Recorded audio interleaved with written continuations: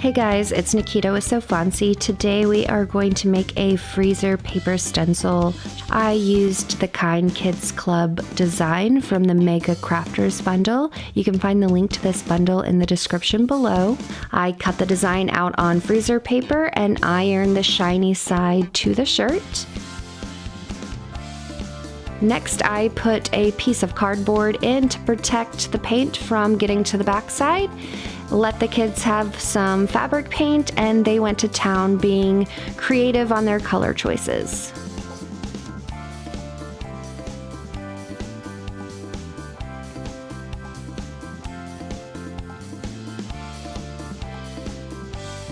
And there you have it, an adorable shirt for your kid to show off their creativity.